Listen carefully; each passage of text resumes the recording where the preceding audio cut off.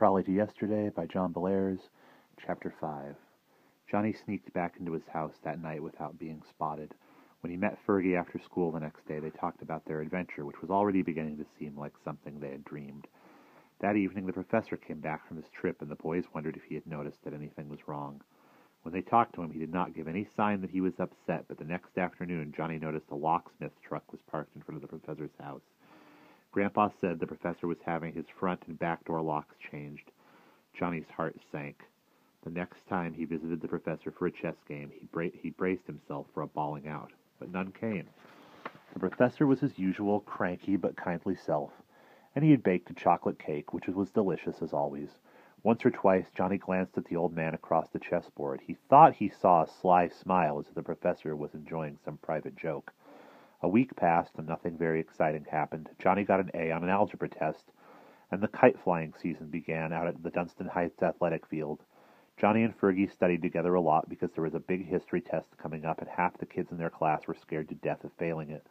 Johnny and Fergie were both pretty good at history, so they weren't really very worried, but they hit the books anyway because they enjoyed being together. Sometimes they went to the movies after they had finished doing their homework, and as they walked home, they always stopped near the professor's house and looked to see if the basement light was on. Sometimes it was, and sometimes it wasn't. The professor was being more friendly these days, but he still acted secretive, and this was exasperating to the boys. "Let's wait till he makes his move," Fergie said, and he said it often. At first, this advice sounded good to Johnny, but gradually he began to realize that Fergie wasn't making sense. He told him so one afternoon when they were gobbling hot fudge sundaes at Peter's sweet shop. "What good is it going to do for us to wait?" Johnny asked irritably. "If he decides to zoom off for Constantinople and save those people from the Turks, we'll never know till he's gone." Fergie smiled knowingly and held up his dripping spoon.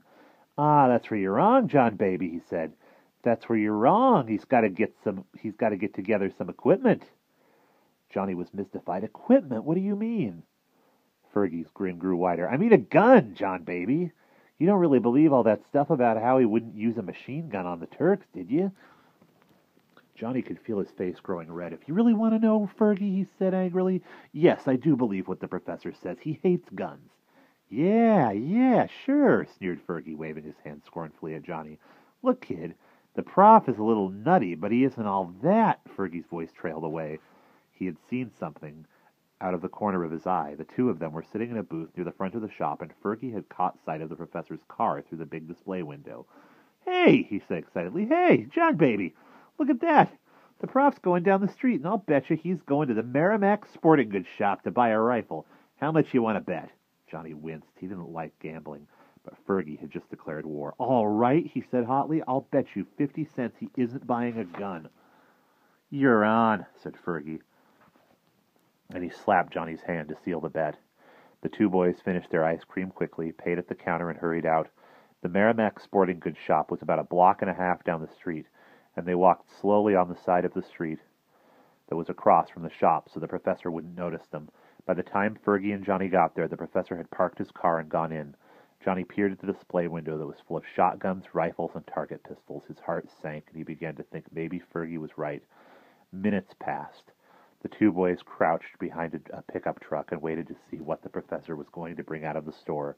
As the minutes ticked by on Johnny's watch, he wondered what on earth the old man was doing. Finally, the professor came out, and the owner of the shop was with him. They were carrying a large rubber inflatable life raft, the kind that comes with a paddle and a cylinder of compressed air, wrapped up with luggage straps. "Oh my gosh," said Fergie as he put his hand over his face. "He's going to try to get to Constantinople in that thing. He'll drown himself, that's for sure." Johnny was very alarmed. He had won his bet with Fergie, but that didn't matter to him now. What they had just seen was proof that the professor was going to try to get into the walled city. Once he was inside, what was he going to do? The boys didn't have the foggiest idea. They knew the professor wanted to save the people who were trapped inside the great church of the Holy Wisdom, but they didn't know how. The whole idea seemed crazy and harebrained. Johnny was afraid the old man would get himself killed or disappear forever into the past. With the owner's help, the professor lashed the rubber raft to the top of his car. As he drove off, Fergie stood up and let out a low, long whistle. "Boy," he said, folding his arms in disgust. "Ain't that something? He's going to go back there and try to scare away Those Turks with his Knights of Columbus sword. I really didn't think he was that wacky. Fergie, said Johnny in a low, serious voice, we've got to stop him. Otherwise he's going to get himself killed. Relax, John, baby, said Fergie soothingly. Byron Q. Ferguson always comes up with some clever idea that will save the day. Johnny glanced at him skeptically. Oh, yeah? Like what? Fergie shrugged. I haven't thought of it yet. But give me some time. Just give me a little bit of time, and I'll figure out what to do. Maybe they had time. Maybe they didn't. For all the boys knew, the professor might be planning to zoom off to Constantinople that very night. If he did, what could they do? Not much, and they knew it. April violets sprang up as the days passed, and mild breezes blew. Every morning, as he got ready for the long walk to school, Johnny glanced across the street to see if the professor was getting his car out of the garage. Usually, he had 8 o'clock classes at Hagstrom College, and if he wasn't in too big a hurry, he would offer Johnny a ride. On mornings, when he saw the car backing out, Johnny heaved a sigh of relief. But if the car stayed in the garage, he fussed and fretted. Was the professor in his house, or had he gone back to a world long ago to carry out an impossible plan? By the time a week had passed, Johnny was convinced that the professor would be making his move soon. He and Fergie had better get busy and figure out a way to stop him. One cold, drizzly evening toward the middle of April, Johnny and Fergie were playing chess in the parlor of the Dixons' house. They sat at the table that was drawn up near the big bay window, and they were both having a lot of trouble keeping their minds on the game. Every now and then one of them would glance quickly at the dark house across the street. There was a light on in the study window upstairs. That probably meant that the professor was grading papers, unless, of course, he had left a light on up there to confuse them while he was poking around in the dark down in the cellar. The lights in the old subway tunnel couldn't be seen from outside, so he could be getting ready to go, for all they knew. Johnny moved a bishop and then peered out across the window, and then peered again out the window. When Fergie saw the move his friend had made, he laughed. "Come on, Johnny-O! Give it up," he said, and shoved Johnny's king over onto the side. "You're not paying any attention to this game, and neither am I. We ought to just go over there and hammer on the door and yell, 'Hey, Prof, what's up?' or something like that." Johnny grimaced. "Oh, sure," he said sourly. That'd be just an A number one fine idea. We wouldn't get anywhere if we did that. He'd just pretend he didn't know what we were talking about, or else he'd give us that routine about how he goes to the tower to stand and look at the city. If he ever does try to save those people in Constantinople, he'll go there at 3 a.m. and we'll never know anything about it till he gets back. If he does get back." Fergie set his jaw. He looked grim and determined. "I hate to admit it, but I think you're right," he muttered. "So I guess there's only one thing to do. We have to fix it so the prof can't leave the tower." With a wicked grin, Fergie reached into his hip pocket and pulled out a switchblade knife with a black bone handle. He touched a button and a long glittering blade flew out with a snicking sound. Johnny was stunned. Fergie often dressed like a leather jacket hood, but he had never carried a knife before, not as far as Johnny knew anyway. "Fergie!" he whispered in a shocked voice. "For gosh sakes, put that thing away. If my grandma sees you with that, she'll toss you out on your ear. Why did you bring that along?" With a frown, Fergie folded the knife up and stuck it back in his pocket. "Don't get yourself in an uproar, John baby," he said softly. "I just want to use this thing to cut some nice big holes in the prof's raft so he can't use it. Doesn't that seem like a good idea to you?" Johnny thought for a bit. "Yeah, I guess so," he said slowly.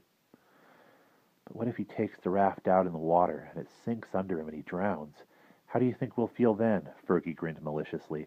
"Ah, he'll never get to the water with that raft. I'm going to cut so many holes in it that it'll look like a big yellow Swiss cheese. He'll just have to climb into the trolley and come on back home. Come on, we'll scoot over there and do a little sabotage." Johnny was silent. Fergie's plan bothered him. It was too much like high school vandalism, slashing tires and stuff like that. On the other hand, he knew that they had to do something to stop the professor from going on his disastrous mission. At last he heaved a deep sigh and pushed his chair back. "Oh, okay," he said, as he shoved himself out of his chair. "Let's go over there and see what we can do. But remember that my key won't fit his front door lock anymore, and I'll bet you that the front door and the back door are both fastened up tighter than a drum." "I'll bet they are," said Fergie with a knowing smile. "But I wasn't going to try and get in through the doors. There's 4 or 5 cellar windows over there, and probably one of them is loose. Let's go see." Johnny frowned doubtfully, but he followed Fergie out into the front hall. From the dining room came the sound of the baseball game that Grandpa was listening to. Grandma was upstairs. Closing the front door softly behind them, the boys trotted across the porch, down the steps, and across the street. Without hesitating, they ran around to the rear of the professor's house and plunged into the wet bushes that grew close to the stone foundation. Kneeling down, Fergie began to push at one of the cobwebbed cellar windows. It was stuck tight, and immediately Johnny's heart sank, but Fergie did not give up easily. He moved along to the second window and gave it a hard bang with the heel of his hand. With a squeak and a rattle, it swung inward. "See?" Fergie whispered. "What'd I tell you? Now get down on your hands and knees and follow me." Johnny wanted to complain about the muddy ground that would get his pants all dirty, but he knew that Fergie would make fun of him, so he said nothing. He watched as his friend turned over onto his belly and slid feet first in through the narrow opening. Johnny hesitated. He really didn't like what they were doing. "Come on," Fergie called in a loud whisper. "What are you waiting for? Christmas?" With a long, deep sigh, Johnny took off his glasses and put them into the holder on his shirt pocket. Carefully, he lowered himself over the worn sill of the cellar window. It was pitch black down below, and when his feet hit, Johnny felt loose objects rolling around under him. Then he remembered this was the window that led to the coal bin. "Lots of nice, dirty coal," Fergie said with a giggle. "Your grandma will love the way you look when you get back home." Johnny winced, but he followed Fergie out of the coal bin and past the looming shadow of the furnace. Gradually their eyes got used to the darkness, and they moved across the cellar floor toward the tunnel. They could see a pale gleam coming from the archway. They knew that something was up. "Wait," Fergie whispered, and he put his hand on Johnny's chest. "We have to go really slow from here on." Tiptoeing softly, the boys began to make their way toward the glimmering brick passageway. They plastered their bodies against the rough wall and inched slowly along sideways. The light at the far end grew brighter, and they could see the little red and green trolley car sitting on its rusty tracks. The shadow of a head bobbed behind the dusty windows, and in an instant the boys knew that their worst fears were true. The professor was getting ready to take the trolley on a trip back through time. As they stood motionless, watching an electrical hum filled the tunnel. The car shimmered like something seen through a rain-splattered window. There wasn't time to decide what to do. Both boys bolted forward and ran toward the little gilded balcony on the rear of the car. The humming rose to an ear-splitting screech as the boys clattered up the metal steps and threw themselves face down on the rigid steel platform. A howling wind sprang up, and the car shook violently. The trolley lurched forward, and Johnny clutched frantically at the floor, trying to get a handhold. A babble of confused voices filled his ears, and he felt his body was turning to sand, falling to pieces. "Oh no, oh no, oh no," he kept saying over and over, and he hoped that he would lose consciousness, but he didn't, and the roaring, jolting ride went on. And that's the end of Chapter 5.